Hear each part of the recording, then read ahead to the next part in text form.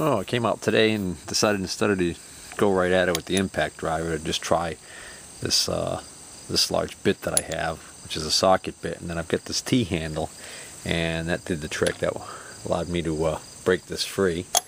So now I can unscrew this.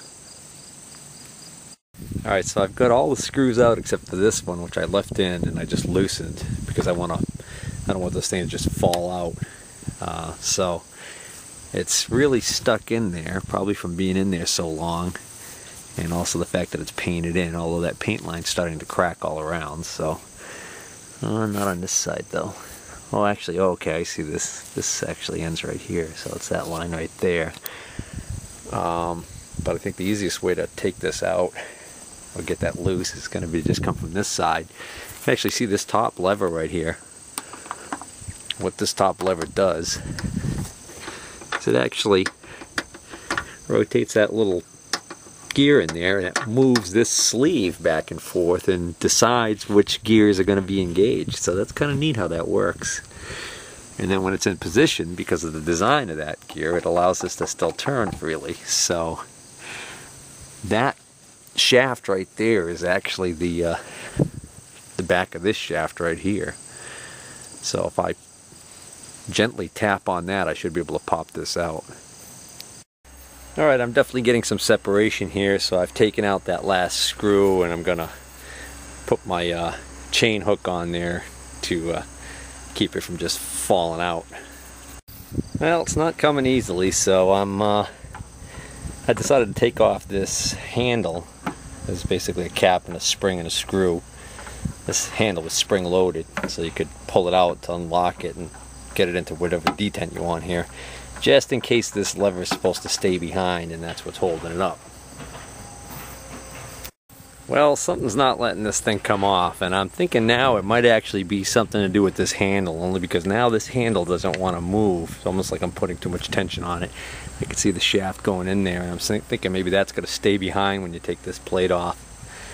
Not positive, but it's the only handle that these all just have pins through them to hold them on. This is just a screw.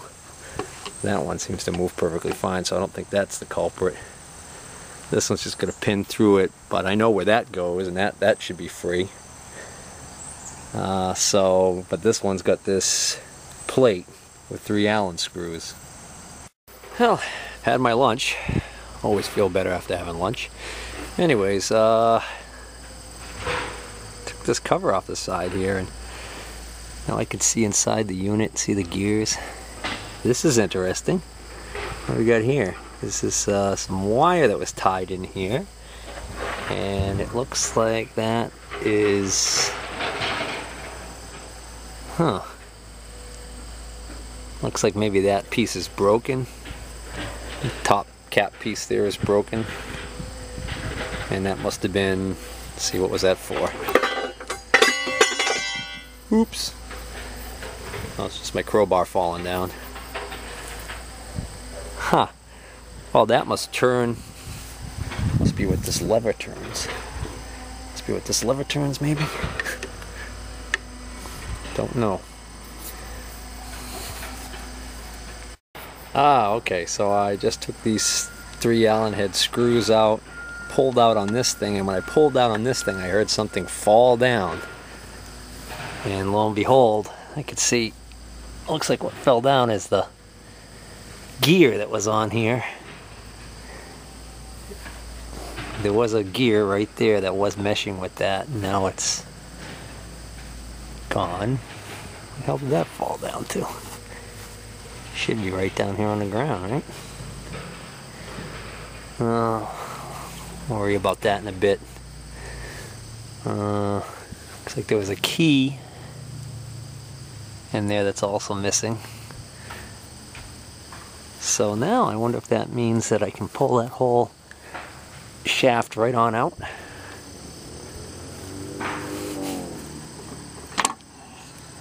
Yep. Oh, okay.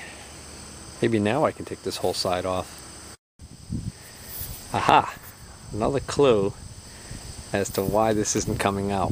When I pry on this, you see how it's wiggling that whole pulley right there? You can just kind of see it. So that means that when I'm pulling out on this whole shaft that goes into here is being pulled on. Maybe it goes through a piece. So maybe this shaft has to be removed before this can be taken off. Alright, I just removed the little spring wire clip that was in this groove, but then the bottom of it actually bent up at 90 degrees and went up through a tiny hole in here, which I think the purpose of it is to lock this strange, this is like a nut. You can actually see there's threads on this. So this must need a spanner wrench to take that off, but we'll just see if we can't tap it off by putting the screwdriver in there and tapping. Yeah, that was pretty easy, and then that practically unscrewed by hand, and then a little bit of tapping on the back of this pulley, and was able to get the bearing to come off, and then there was like another part, not even sure what that was, but big spacer that was on there. Got that off, and now I think if I use both hands I can actually wiggle and slide this whole pulley right off. Oh, now that after sliding that off, you can see there's just this like drum, part of the clutch mechanism there. Let's see if that just slides off now too. Not sure how this comes off, but I do see this plate screws I can take out, and there's a pin here. I think it goes down to that, so maybe this has something to do with disassembling this, so we'll take that plate off.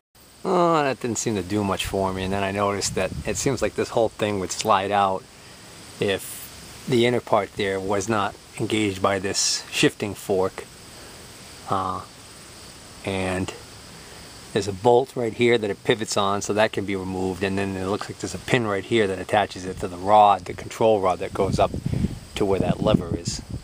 Basically you turn that lever to engage the clutch, and it moves this rod in the back here in and out.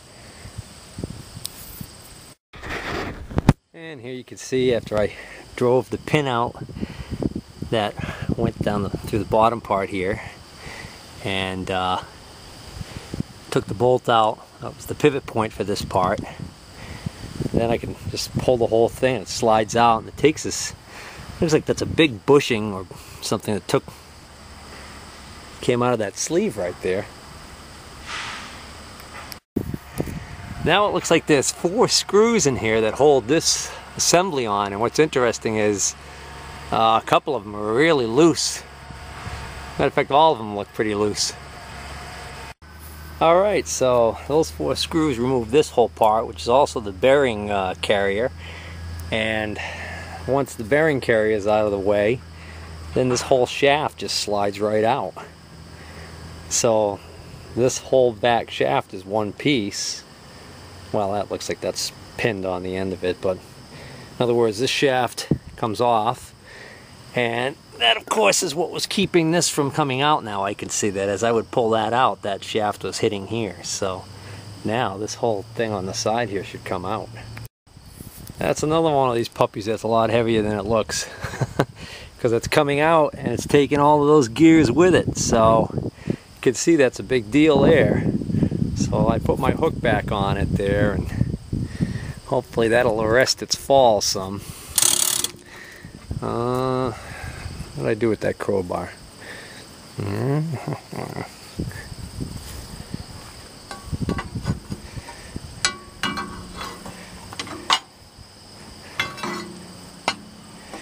Gotta put the camera down to do this. Yeah, I'll tell you what, do not attempt to pull that out of your machine unless you've got something supporting it, helping you from overhead. That's a heavy unit and not easy to get out. You've got to move it. The trick is, once you get this all out, you've got to move it back towards that way, so that this front part over here, which is the sprocket gear that drives that chain, is cleared. Now you remember on my machine, or this machine I should say, this machine, the drive was not being driven by this for some reason. Something was broken in this from I was led to understand, the heirs of the estate told me that one of the reasons why he got this machine for probably next to nothing was because the transmission had this problem, and so he had to put that whole auxiliary motor on. At least that's the story. And now that we've got this out, it was clear he never had this apart, so now that we have this out, I wonder if we can see why this might not have worked. Now this drive shaft right here, well, that makes no sense at all. This is the drive that I just took off down here. That's driven by the pulley. So that sprocket was directly driven. So there's no reason that I can see why he couldn't have that chain driven off of this. Huh. That's very strange to me why he would have done that. There's no teeth broken off that sprocket. Huh. Well.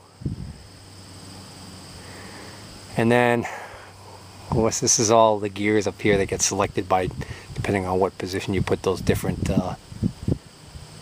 levers in. So, looking, just a quick cursory look at these gears. I do not see any teeth missing in that one. I don't see any teeth missing in that one. I don't see any teeth missing in that one. We know this one's good because that just moves that piece back and forth. And this one looks good too. There's a gear back in there I can't really see, but that's meshing with that one, and that one seems fine. Can't see anything wrong with that unit. Alright, so now we got that out. All we have left now is the whole spindle assembly deal here, which is, oh yeah, on that almost like a back gear shaft.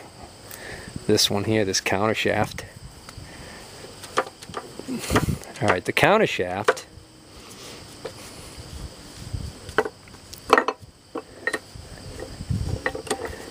Oh, that's cool. You can see that this is rotating at a different speed than that. So what engages this thing that just did that? It must be a lever. Well, it must be this lever. No, I don't know. Not sure how that works. It's kind of neat though. Looking from the underside here, not sure what actuates that.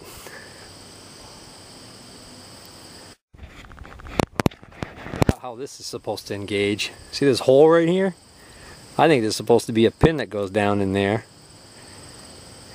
Not sure exactly how that was actuated, but I think there was a pin that went down in there that had teeth on it and operated a sector gear in there and rotated this, and that in turn would make that, see, that's fully disengaged.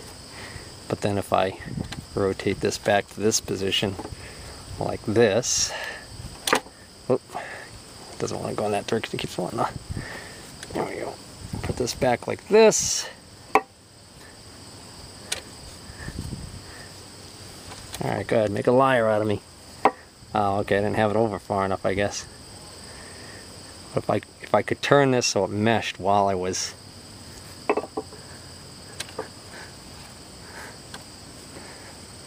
There we go. That's engaged. See? What a neat piece of engineering.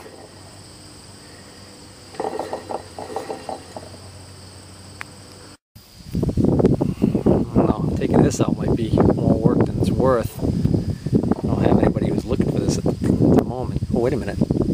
That just... Oh, I see that moves out. There. Oh, now I locked it up. What I did was I took this screw out that actually engages the slot, this special screw that disengages this from that, and then I took out these three very long screws that actually go through this whole thing and hold this plate on.